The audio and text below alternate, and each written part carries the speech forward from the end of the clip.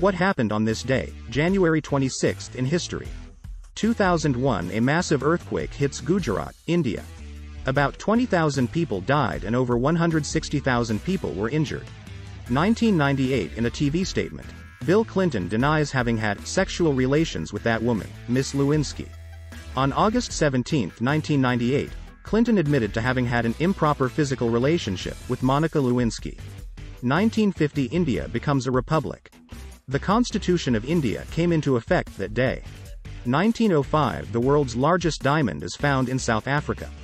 The Cullinan diamond weighed 3,106.75 carats, 621.35 grams or 1.37 pounds, and has an estimated value of $2 billion United States dollars.